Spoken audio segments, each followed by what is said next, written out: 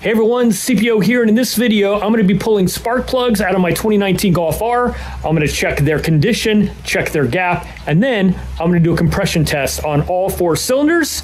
Let's get to it.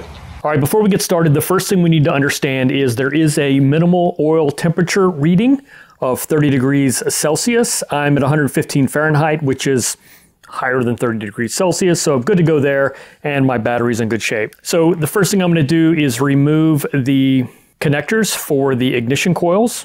I like to use a little pick tool. It makes it easier for me. Then I'm going to zip off these bolts that are holding the ignition coils into the cylinder head. If you're trying to figure out why I don't have ground wires there and the double nuts, you'll have to go watch my last video where I added the EQT coil grounding kit, which relocated those grounds. So that's a different video. Go check that out. Anyway, removing these ignition coils. And next, I'm going to pull the spark plugs. I did upgrade my spark plug socket to this one from Carbine. I really like it. It's magnetic. It's got the built-in swivel extension. So much better than the old spark plug socket I had before. I've been a really big fan of Carbine tools, and so I've been using them a lot lately. Pretty much every time I buy tools now, that's where I go. So yeah, I'm removing the spark plugs, and we'll take another look at them here in a minute. But you can see how the spark plug socket just has the magnetic catch that grabs the spark plug pretty nicely. I also like how the Carbine tools on the extensions has the little knurling, which works well for loosening and tightening things by hand using the extension, which I tend to do a lot. So not all extensions that I've had come with that knurling, so kind of a nice touch that Carbine does that. All right, here's a look inside the cylinder head valve cover. You can see I'm looking for any oil or other like nastiness. There's a little bit of gunk in there, which is to be expected, but there's no liquids, which is good. I had the spark plugs and the coils laid out in the order that they were removed, so I know which ones are which in case I have a problem. Yeah, looking at them all, they're all in really good shape. That was one. This is number 2. This is number 3. And finally, we have number 4. So yeah, I'm pretty happy with these. I don't know how much mileage I have exactly on these. Maybe 10,000 miles, maybe a little bit less. Now I am going to check the gap. They're gapped at 0.024 inches. I basically want to make sure it's so snug that it sort of holds on to the spark plug, but it should just barely slip in there, and you're at the exact measurement. If it's got too much room, then it's probably gapped too wide. And if it doesn't fit in there, it's gapped too narrow. So because it fits in there just barely, then all of those are good, which is good because that's the way they stayed after I put them in. So I'm using this deluxe compression tester kit from OTC. I've been a huge fan of OTC tools. I've been lucky with them, I guess, but they've never failed me. So we're going to use the gauge, and then there is one adapter here that is our size, which is the M14 size that fits our spark plug holes. So I'm basically going to take this adapter and the hose and take it over to the car. Now, I am going to do a video later on cylinder leakage testing. That's a different tool, so just know that video is coming in the future. So we are going to unplug the fuel injector plug and use a pick tool to pull out the little red tab, and then you can press the red tab to release the plug. It's the top plug, and it's right in the front right of the intake manifold. All right, so now I'm screwing in just hand tight this adapter for the pressure tester. It has an O-ring, so it should seal fine with just hand tight. Plugging in the gauge, and what I like about this gauge is it's long enough I can stick it in the window because I do a lot of work myself, so I can actually read the gauge from inside the car and see when it's done increasing in pressure. Now I'll stop here because a lot of compression tester instructions include holding the gas pedal down to the floor, opening the throttle. The Volkswagen service manual does not talk about that at all. It just says start engine. And so I was curious if it made a difference. And I know some people will say it does.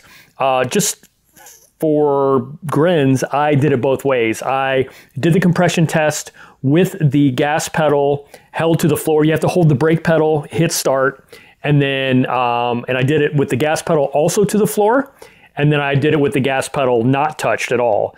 And I got the same exact results. So take that for what it is. Like I said, the service manual doesn't mention it, although a lot of people historically have done it. I think it's less of an issue on these cars, but if you're getting a weird result or you're not sure, you can't go wrong by holding the gas pedal to the floor when you do this. But just know I didn't get any different results. So what I'm doing now is I'm letting the car crank over until the gauge stops to increase in PSI value. For me, it was somewhere between 10 to 12 cranks. So this reading is 195, 193, 194 PSI. I'm just going to round it up to 195. I can use a little pressure release, and then I can remove this out of the cylinder 1 and then swap it to cylinder 2. Now I am writing these down. I'll show you that here in a minute. But what I want to do is just go get that reading for each of the 4 cylinders. And I'm looking for their individual values and then how much variance there is between the 4 cylinders. And I'll show you the spec on that from Volkswagen. So cylinder number 2 was about 190, almost exactly. And then releasing the pressure, and what I'm doing is I'm converting that to bar because the spec in Volkswagen is a bar spec. So you can see I'm writing down the PSI and then the associated bar. Just finishing up these last 2 cylinders and getting those documented. Gives you a look at how it works if you're doing it by yourself. And here we go. Our new range is between 11 and 14 bar. I'm at 13 and some change, so I'm at the high end of the new limit, and I'm well within the value for the maximum difference between cylinders. So this is a good starting point for me, and I will continue to basically use this as a baseline moving forward when I do compression testing. So putting all the spark plugs back in. Don't forget to plug your fuel injectors back in. Some people will pull the fuel pump fuse, the low pressure fuel pump fuse. It's not necessary, and I actually don't like the idea of doing that. I want the fuel pump to pump fuel because I feel like it keeps my high pressure fuel pump lubricated as it cycles fuel through the high pressure fuel system. So you don't need to pull it, so I didn't.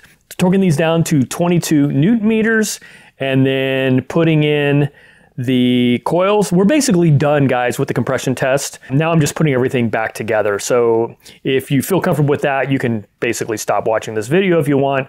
Otherwise, you can watch me reinstall the coils and then reconnect the connectors.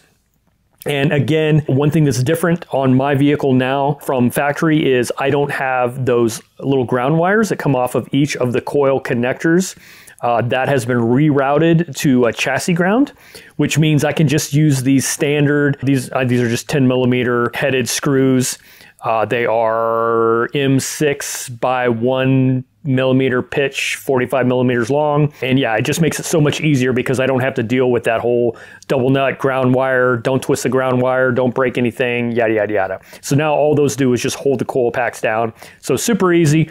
Then the other thing I did do is go in and add this into my Carfax app so that I can keep track of my maintenance intervals. And that way I'll have that information readily available in the future. So you can see here 38,000 miles is when I did this. And you can see I've documented my PSI levels for future reference. But that is it. That's the job. And like I said, I will do a leak down test in the future. But for now, thanks for watching. I'll catch you on the next one.